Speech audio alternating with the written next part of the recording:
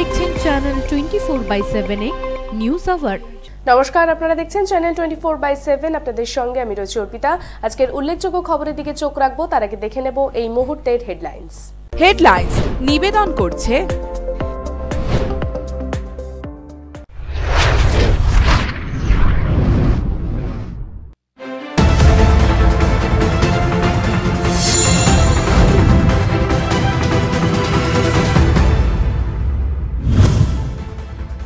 দিল্লির তালকাটোরা স্টেডিয়ামে দেশের প্রায় 2000 স্কুল পড়ুয়ার সঙ্গে পরীক্ষা পে চর্চায় শামিল হলেন প্রধানমন্ত্রী নরেন্দ্র মোদী। পরীক্ষার আগে তারা সরাসরি প্রধানমন্ত্রীর সঙ্গে কথা বলার সুযোগ পেলেন।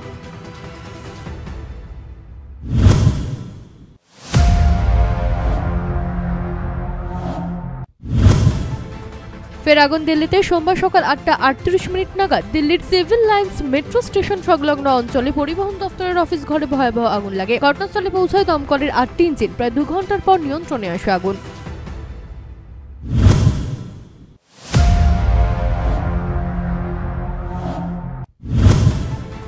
আজ উত্তরবঙ্গ সফরে মুখ্যমন্ত্রী মমতা বন্দ্যোপাধ্যায় শিলিগুড়ির উত্তরবঙ্গ বিশ্ববিদ্যালয় লাগোয়া শিব মন্দিরে একটি খেলার মাঠে উত্তরবঙ্গ উৎসবের উদ্বোধন করার কথা মুখ্যমন্ত্রীর। চলছে শেষ মুহূর্তের প্রস্তুতি।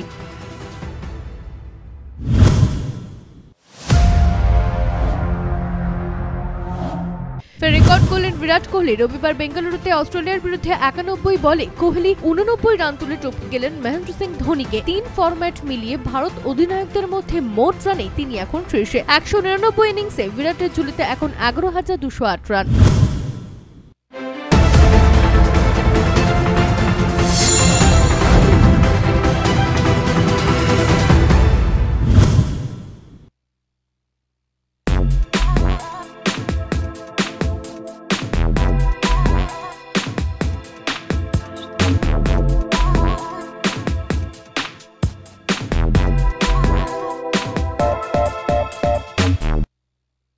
আপনার ব্যস্ততম জীবনে দ্রুততম নিউজ আপডেটে নিজেকে এগিয়ে রাখতে আমাদের নিউজ চ্যানেল 24/7 এর অ্যাপ আজই ডাউনলোড করুন গুগল প্লে স্টোরে গিয়ে। ডাউনলোড করুন চ্যানেল 24x7 অ্যাপ। এবার আপনার গুগল প্লে স্টোরে। আপনার হাতে স্মার্টফোন আছে? তাহলে আপনাদের প্রিয় চ্যানেল 24/7 কিন্তু এখন আপনাদের হাতের মুঠোয়।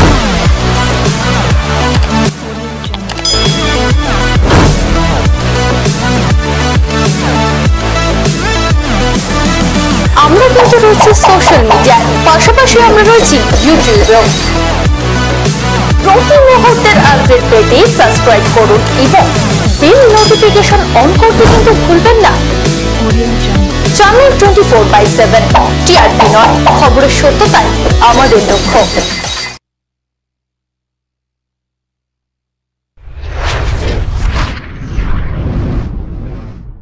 চোখ রাখবো আজকের উল্লেখযোগ্য খবরের দিকে। আজ উত্তরবঙ্গ সফরে মুখ্যমন্ত্রী মমতা বন্দ্যোপাধ্যায় আজ বাগডোগরা বিমানবন্দর থেকে সোজা চলে যাবেন শিলিগুড়ির শিব মন্দির সংলগ্ন 18 খাই ময়দানে।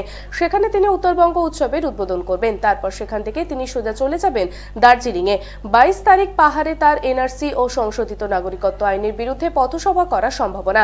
23 তারিখে তিনি ফিরে আসবেন শিলিগুড়িতে। সূর্য অস্ত যেতেই আতঙ্ক ঘিরে ধরছে গোটা গ্রামে। নদিয়ার শান্তিপুর থানার ফুলিয়া চটকাতলা গ্রামে গত 1 সপ্তাহ ধরে আতঙ্কগ্রস্ত হয়ে রয়েছেন এলাকার মানুষজন। সন্ধে নামতেই অজানা এক জন্তুর বিকট শব্দের ডাক গ্রামবাসীদের আতঙ্কের মুখে ফেলে দিয়েছে। সেই অজানা জন্তুর দেখা না মিললেও বিকট শব্দের চিৎকার ও সকাল হলেই ফাঁকা মাঠের মধ্যে বিভিন্ন জায়গায় কখনো বিড়ালের বাচ্চা, কখনো কুকুরের হাড়গোড় পড়ে থাকতে দেখে আরো ব্যাপক পরিমাণে আতঙ্কগ্রস্ত হয়ে পড়েছেন এলাকার মানুষজন। খবর পেয়ে বন দফতরের কর্মীরা ওই ফুলিয়া চটকাতলা গ্রাম জুড়ে পরপর 2 দিন তল্লাশি চালিয়ে কোনো জন্তুর হদিশ খুঁজে পাননি। তবে গত 4 দিন ধরে গ্রামবাসীরা সন্ধ্যার পরেই ওত পেতে বসে রয়েছেন অজানা এই জন্তুকে ধরার জন্য। এই জায়গায় বিশেষ লোকে আওয়াজ হচ্ছে এবং সেই আওয়াজে বাচ্চা কাচ্চা কি ঘুম পড়তে পারে না। জগতে আমরা যে সবাইকে ডাকলে পরে সবাই লাঠি সুটা নিয়ে বেরোচ্ছি, কিন্তু চোখে দেখা যাচ্ছে না। আগুন টাগুন সবাই আমরা জ্বালাচ্ছি এবং পাড়ার বাচ্চা কাচ্চা মেয়ে সব নিয়ে আমরা এখানে ঘুরে বেড়াচ্ছি। তাহলে কী করবো? বন দপ্তর আসলো, ওরা বললো তোরা ধরে আমাকে ফোন করবি, আমরা আসবো। তাকে যদি ধরতে দিতে হয় তাহলে আমরা কী করছি? এটা ঠিক তোমার হচ্ছে সকাল আজকে 6টার দিকে হয়েছে, 11টার দিকে হয়, কিন্তু আমরা যখন যাই তখন দেখা যাচ্ছে না। হ্যাঁ, সন্ধ্যের পরে বেশি, সন্ধ্যের বাচ্চারা ঘরে থাকে, আমরা সব দিকে বলি যে কোথায় আছে খুঁজি আমরা। এর জন্য আমরা আতঙ্ক মানে এই ছেলেবেলে সব আগুন ধরে চলে, আগুন ধরাচ্ছে ছেলেবেলে, এই আগুন টাগুন আমরা পরে রাত করাচ্ছি।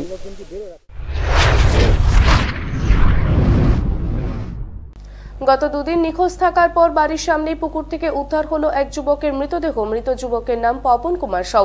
আগরপাড়া সেনবাজার অঞ্চলের বাসিন্দা পবন ও তার পরিবার। খড়দা থানার পুলিশ মৃতদেহটি উদ্ধার করে তার ময়না তদন্তের জন্য পাঠায়। ঠিক কি কারণে খুন তা তদন্ত চালাচ্ছে খড়দা থানার পুলিশ। ডেড বডি ভেসে উঠেছে, তাও চেনা যাচ্ছিল না, শুধু মাথার পিছন দিকটাই দেখা যাচ্ছিল। এখন তোলার পর দেখা গেল যে এটা এখানে ভাড়া থাকতো, দুদিন ধরে খুঁজে পাওয়া যাচ্ছে না। আচ্ছা, রামকৃষ্ণ অ্যাপার্টমেন্টে থাকতো, আর ওই ভোটার কার্ডে দেখা গেল যে ওর নাম পবন কুমার সাউ। আচ্ছা, বৈঠকখানার অ্যাড্রেস আছে, কিন্তু এখানে ভাড়া থাকতো। আচ্ছা, কি করে জানতেন না সেটা এখনো জানা যায়নি। এইমাত্র বয়স কত হবে? হ্যাঁ, বাড়ির লোক আসছে। বয়স কত হবে? বয়স বোঝা যাচ্ছে 35-40 এরকম হবে বয়স। দুষ্কৃতীদের গুলিতে গুলিবিদ্ধ ভাইপো ও আহত কাকা। ঘটনাটি ঘটেছে মুর্শিদাবাদ থানার পালপাড়া এলাকায়। সূত্রের খবর, রবিবার রাতে স্বর্ণ ব্যবসায়ী দৌলতাবাদের সোনার দোকান বন্ধ করে বাড়ি ফিরছিলেন। মুর্শিদাবাদ থানার পালপাড়া মোড়ে আসতেই 3 থেকে 4 জন দুষ্কৃতী মোটর বাইক নিয়ে এসে তাদের রাস্তা আটকায়।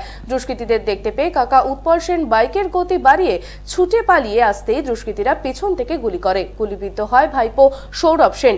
গাড়ি থেকে ছিটকে পড়ে আহত হন কাকা উৎপল সেন। আহত যুবক ও কাকা উৎপল সেনকে মুর্শিদাবাদ মেডিকেল কলেজ হাসপাতালে ভর্তি করা হয়। ঘটনার তদন্ত শুরু করেছে মুর্শিদাবাদ থানার পুলিশ। আমার একটা ভাই জ্যাঠার ছেলে, আসছিলাম দোকান থেকে, দিয়ে পেছন দিক থেকে 3টে লোক গাড়ি নিয়ে এসে গাড়ি থামাতে বলছিল মেশিন বের করে। দিয়ে কাকা ওদেরকে দেখে পিক আপ জোরে বাড়িয়ে দিয়েছে গাড়ির, দিয়ে আমাকে পেছন থেকে ফায়ার করেছে। আমি চেঁচেছি, দিয়ে কাকা পড়ে গেছে গাড়ি নিয়ে, দিয়ে আমরা পড়ে গেছিলাম, দিয়ে ওরা বেরিয়ে গেছে। দিয়ে আসছিলাম দোকান থেকে, দৌলতাবাদে দোকান, বালিরঘাট ব্রিজটা পার হয়ে ঘটনাটা ঘটেছে।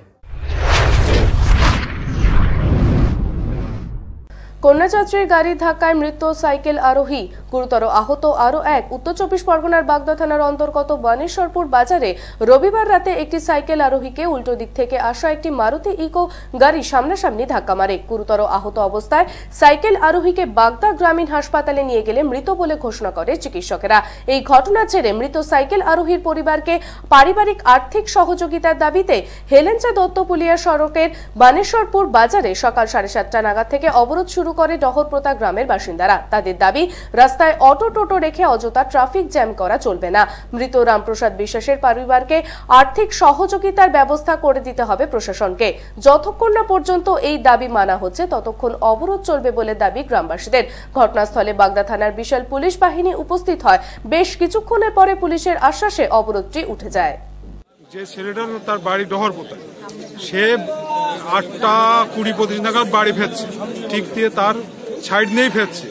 এদিকে 5টার থেকে মানে বরযাত্রী বা কন্যাযাত্রী বুঝাই গাড়ি, ইকো গাড়ি 8টা-10টা আছে। তার মধ্যে প্রথম গাড়িটা তার গতি অন্তত 80 থেকে 120 একটা আনুমানিক।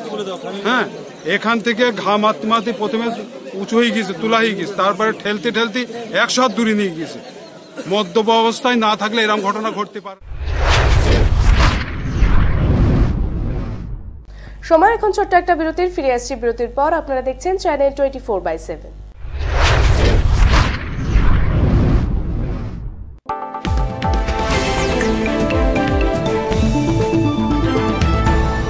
আপনারা দেখছেন চ্যানেল 24/7। টিআরপি নয়, খবরের সত্যতাই আমাদের লক্ষ্য।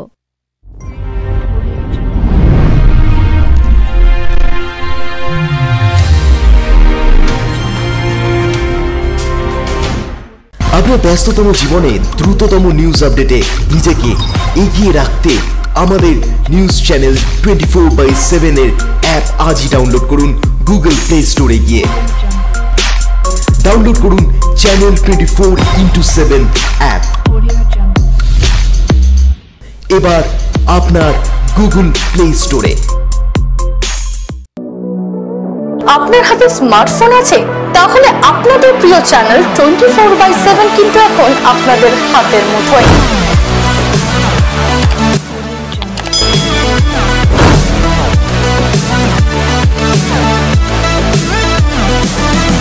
আমরা কিন্তু রয়েছি সোশ্যাল মিডিয়ায়, পাশাপাশি আমরা রয়েছি ইউটিউবেও। প্রতি মুহূর্তের আপডেট পেতে সাবস্ক্রাইব করুন এবং বেল নোটিফিকেশন অন করতে কিন্তু ভুলবেন না। চ্যানেল 24/7 টিআরপি নয়, খবরের সত্যতাই আমাদের লক্ষ্য।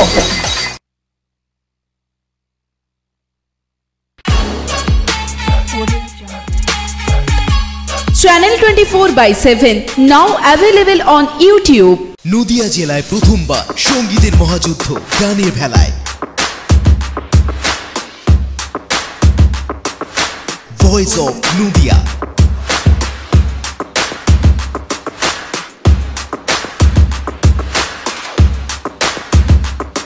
Media partner channel 24/7।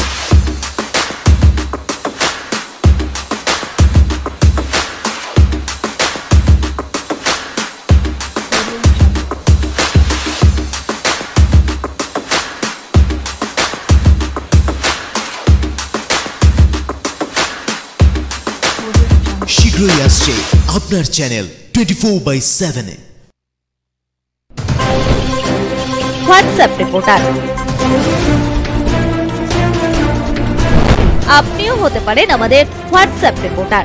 আপনার এলাকার যে কোনো গুরুত্বপূর্ণ খবর পাঠিয়ে দিন আমাদের 8697111305 নাম্বারে। সেই খবর আমরা সরাসরি দেখাবো চ্যানেল 24/7 এর পর্দায়। WhatsApp reporter.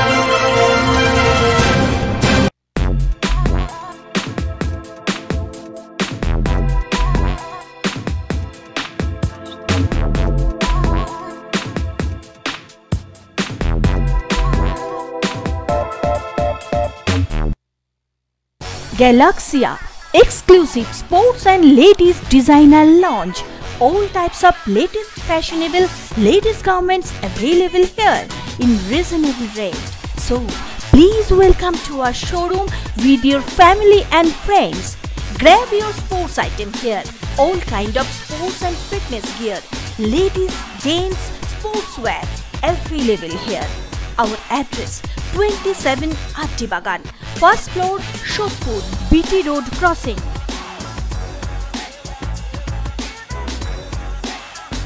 Your ultimate destination of ladies designer garments and sports and fitness wear.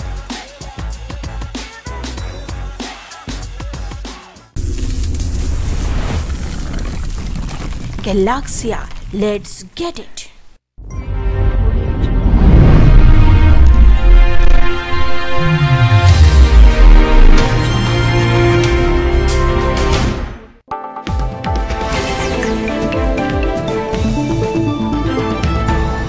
আপনারা দেখছেন চ্যানেল 24/7 টিআরপি নয়, খবরের সত্যতাই আমাদের লক্ষ্য।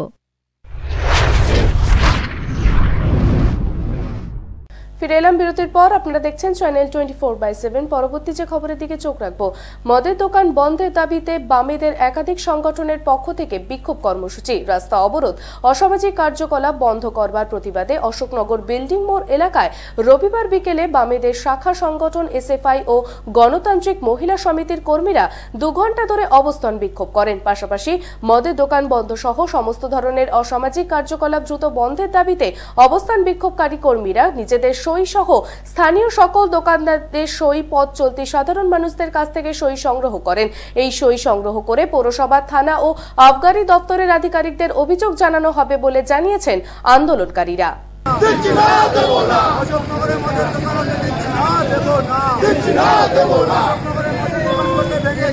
এই এলাকার মানুষের কাছ থেকে জানতে পেরেছি যে এই এলাকায় বিল্ডিং মোড়ে একদম জনবহুল স্থানে, এখানটাই হচ্ছে অশোকনগরের কল্যাণগড় পৌরসভায় ঢোকবার প্রবেশদ্বার কার্যত, সেইখানে একেবারে রাস্তার উপরে একটি নতুন করে আবার একটি মদের দোকান খোলবার একটা পরিকল্পনা হচ্ছে।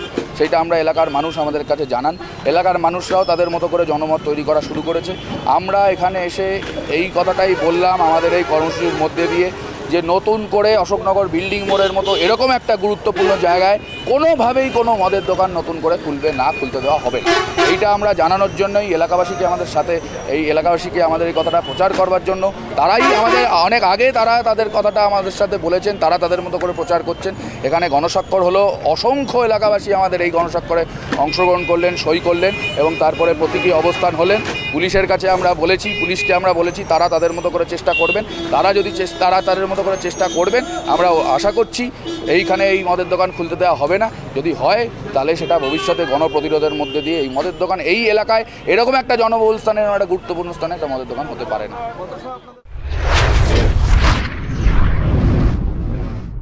পরপর 4টি মন্দিরে চুরি, আতঙ্কিত সাধারণ মানুষরা।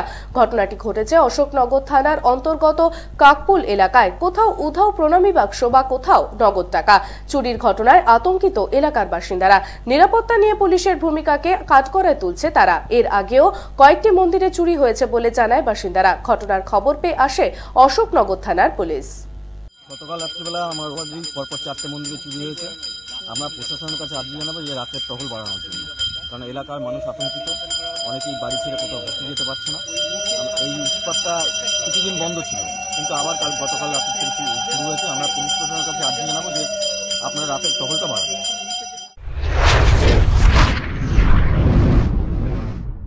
নিউ টাউনের বিজনেস ক্লাবে আয়োজিত হলো শুটিং প্রতিযোগিতা। বাংলার মোট নামি দামি 10টি শুটিং ক্লাবকে আমন্ত্রণ করা হয়েছিল এই প্রতিযোগিতায়। প্রত্যেক ক্লাবে 4 জন শুটার এই প্রতিযোগিতায় অংশগ্রহণ করে। প্রত্যেক প্রতিযোগী 3 রাউন্ড শুটিং করতে পারবেন। প্রত্যেক রাউন্ডে 5টি করে নিশানা লাগানোর নিয়ম রয়েছে। এই প্রতিযোগিতার মাধ্যমে সেরা প্রতিযোগীকে চ্যাম্পিয়ন শুটারে তকমা দেওয়া হবে। শুটিং এর জনপ্রিয়তা করে তুলতে নিউ টাউন বিজনেস ক্লাবের এই উদ্যোগ।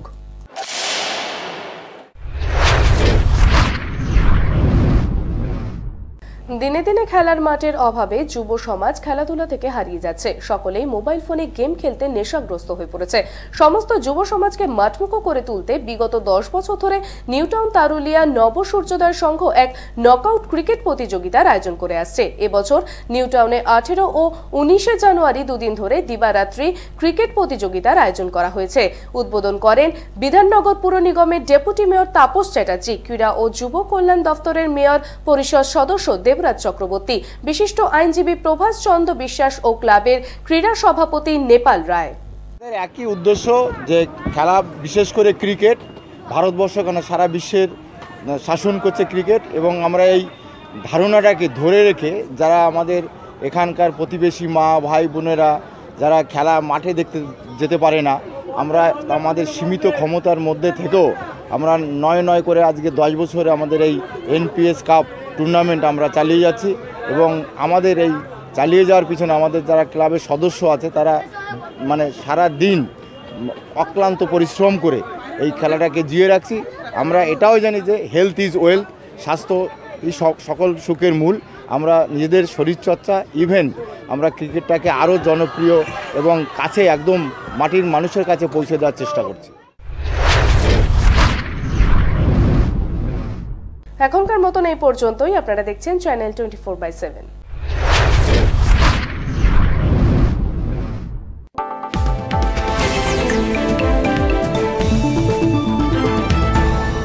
আপনারা দেখছেন চ্যানেল 24/7। টিআরপি নয়, খবরের সত্যতাই আমাদের লক্ষ্য। Channel 24/7 now available on YouTube.